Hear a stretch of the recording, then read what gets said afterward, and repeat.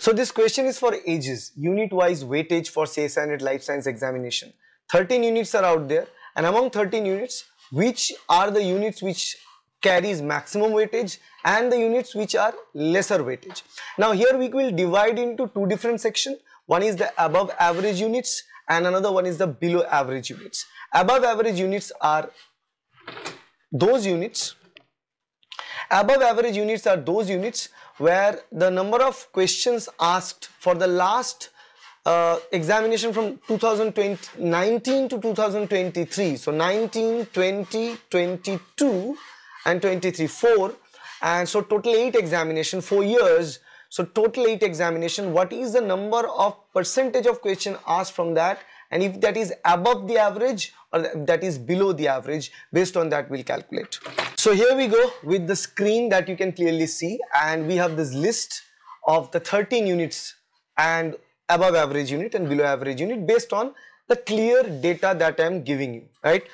So, you can see the total question was 98 and the percentage of the questions total received is 8 out of the total 100%. So 8% is above average, because all you can do is that 100% divided by 13 units gives us 7.69 or 7.7.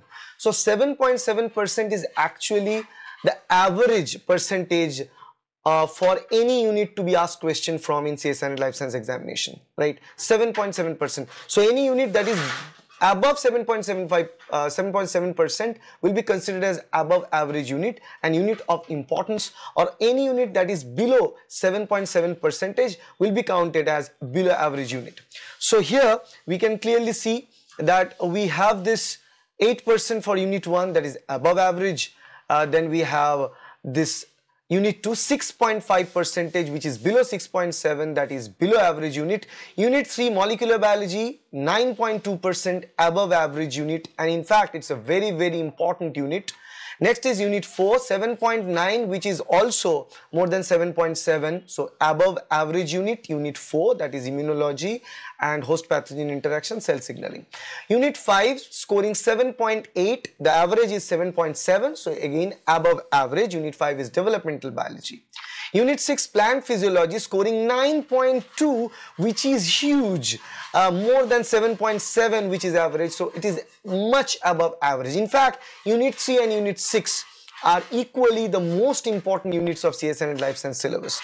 Then unit 7 is scoring 8.5, which is also good, above average unit. Unit 8 scoring 8.3, which is more than 7.7, so that is also an above average unit. Unit 8 is genetics, unit 7 is animal physiology. Unit 9, classification biology, scores 6.9, which is less than 7.7, so this is a below average unit. Then unit 10, ecology and environmental biology, scoring 8, which is more than 7.7, another above average unit. Next is unit 11, evolutionary biology, scoring 6.9, very close to 6.7, so it's kind of average unit, but still we call it below average because 7.7 is the average value. This is 6.9, so it's a below average unit. Next one is unit 12, applied biology. 4.4% of the question asked from applied biology, which is much lower than the average value 7.7, so it's a below average unit. Next, 13, unit 13, that is the biological techniques, scoring 8.2, which is above 7.7 values, above average unit. So all the units above average are unit 1, unit 3, unit 4, unit 5, unit 6, unit 7, unit 8, unit 10 and unit 13. There are 4 below average units, unit 2, unit 9, unit 11 and unit 12. 2, 9, 11, 12. So those who ask me what are the 8 or 9 units that you should prepare, then rest of the all above average unit is something that you should always focus on preparing for the examination. So you can exclude these 4 units, prepare rest of the 9 units, and that will be good for you because the number of questions you can get from those units are much more than these other 4 units. Now the next thing is that the highest weightage carrying units are unit 3, molecular biology, and unit 6, plant physiology, both with the highest value, 9.2% of the questions. So approximately 20% of the question will be from these 2 units, molecular biology and plant physiology. So those who complain that we attend the exam and most of the questions are from botany or molecular biology, because the number of questions, this is a serious data that you are getting, and that is the reality of the data that you are getting. Maximum question from these units. Okay, 20% of that. So if you exclude unit 3 or unit 6, you're excluding 20% chance of answering all these questions. So all those 20% questions are gone.